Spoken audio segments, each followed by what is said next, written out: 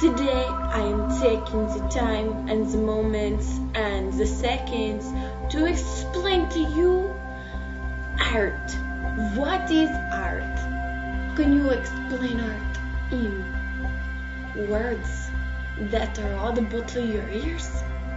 Some of the greatest artists never had ears.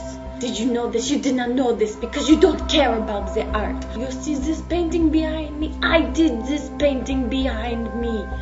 I painted it with my fingers and pens. Now I will explain it to you, because I am sure you look at this and you say, I don't know what that means, and so that means nothing to me because I would rather watch the TLC, think about what these lines and the colors mean to me in my head and about my life and my relationships with the world and the people and the guy that sells me the bagels. Do you follow me so far? Is that too deep for you so far?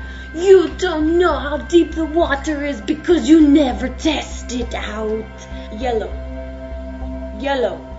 What do you think yellow means? You think it means it's a coward? It is the color of pee, and so nothing is good when it's yellow? The opposite. My dog is here with me. He knows more about art than you know about art. He is a piece of art. Goodbye. I did not color in the entire canvas. All the American personalities, they think, I want everything. I want everything. I need to have everything. If I don't have everything, then I have nothing. It's just...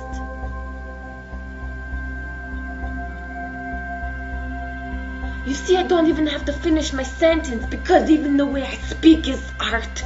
You want to see something that is artistic? You need to check out the big box because it is artistic.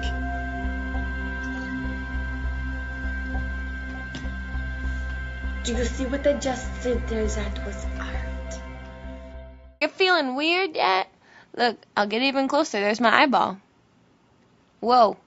Do you feel weird yet? What if I do this?